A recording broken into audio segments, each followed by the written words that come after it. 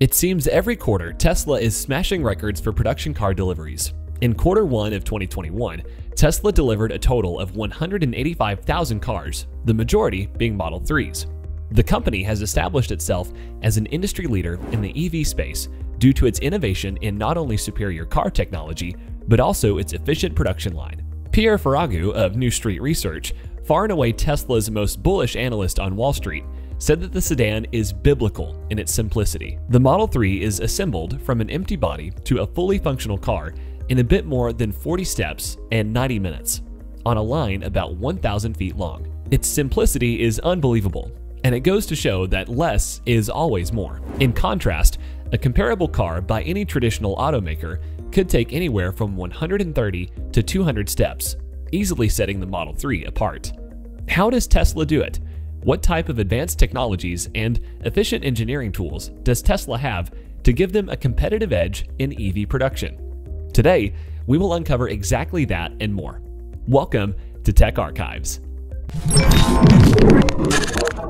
Genius engineering of gigafactories.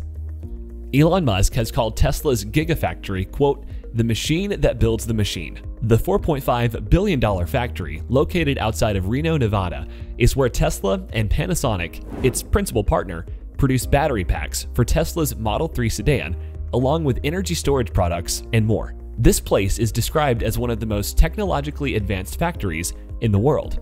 Gigafactory isn't just a fancy name, but a description of something that is over 1 million square feet and produces dozens of gigawatt hours of batteries a year.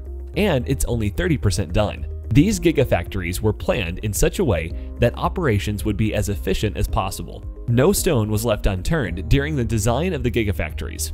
Excess heat from equipment such as compressors and high-temperature ovens will be able to not only run equipment efficiently, but to help keep the factory warm in the colder months. The north-south axis of the building was designed to maximize the generation of solar energy. The roof will eventually contain 200,000 solar panels.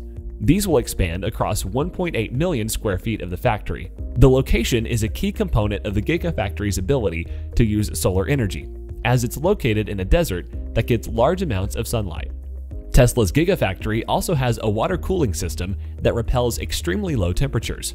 Lauren Cito, a Tesla employee, said because of the way the air is here in Nevada, it's dry and really hot during the day, but it's very cool at night. We do have a 10 million gallon water tank out back, and it allows that water to cool down. We use it for air conditioning. A lot of the equipment requires chilled water to operate, to keep it running. Tesla's Vice President of Operations, Chris Lister, wants to get to a point where this is going to become a fully net zero facility, leaving zero carbon footprint, creating products that also leave zero carbon footprint. Panasonic Integration.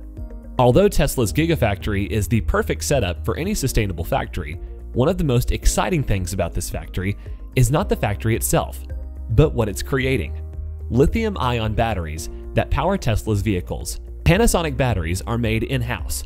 Panasonic and Tesla have partnered in the production process to not only increase the speed at which the vehicles are made, but also maintain product quality. There's on average 4,000 battery cells in every Model 3 vehicle, and a gigafactory can produce 13 million individual battery cells daily, and that number is growing. This use of horizontal integration helps Tesla stand out from the other vehicle manufacturers that source products from other factories, which can be time-consuming and possibly delay production. A team of 7,000 technicians and smart robots. What makes the Gigafactory unique is that alongside the team of 7,000 technicians who are working to create the batteries are many robots.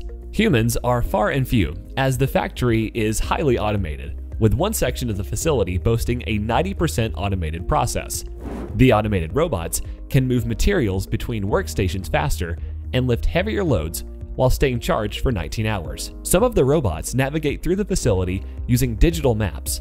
Some autonomously guided vehicles use floor magnets and internal GPS systems to navigate the large building.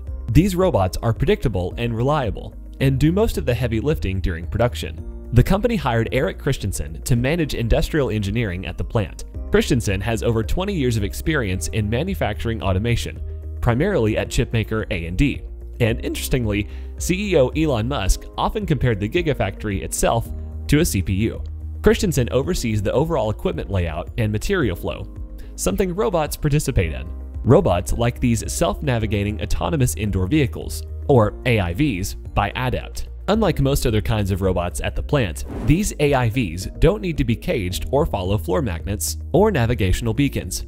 They can navigate the factory freely through the use of a digital map and safely avoid people and obstacles by detecting them with their sensors. They are primarily used for moving materials between workstations. They're also customizable. For the visit last week, they were welcoming people to the factory by saying, "Welcome to Tesla." The automaker also uses them at its Fremont factory. They modified one to make it look like R2-D2 from Star Wars.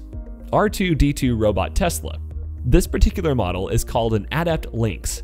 It can handle workdays of up to 19 hours by managing power and scheduling its self-charging operations. It can handle payloads up to 60 kilograms. Here's a quick video demonstration of the Adept Lynx moving a rack of battery cells at the Gigafactory. A lot of the robots at the plant are what's commonly known as automated guided vehicles, or AGVs. Those machines use floor magnets or navigational beacons to navigate the production floor. They can be seen moving battery modules and power walls at the Gigafactory. They also have much more heavy-duty versions of these vehicles at the plant. Here's one moving around while playing the theme music to Indiana Jones. The last kind of robot is the heavy-duty robotic arm, something Tesla already makes extensive use of at the Fremont plant. While Tesla appears to primarily use KUKA for those kinds of robots at Fremont, the Gigafactory seems to be equipped with Fanuc machines. Here's an M900IB at work. The series can handle a payload up to 700 kilograms, but this one in particular can work up to 360 kilograms. These robots do not have the same constraints as humans and don't need to sleep or eat. They can work around the clock without losing momentum, which has proven to reduce the time in which Tesla can manufacture the cars. When Elon Musk sets out on a project to change the world, he changes the very fabric of what holds to be true. Production cars that would usually take 200 steps, for Tesla, would only take 40. He and his company continue to revolutionize the EV space, creating more affordable cars for the masses, helping society transition to green energy. Thank you for watching. Like and subscribe for more videos on Tesla and Elon Musk.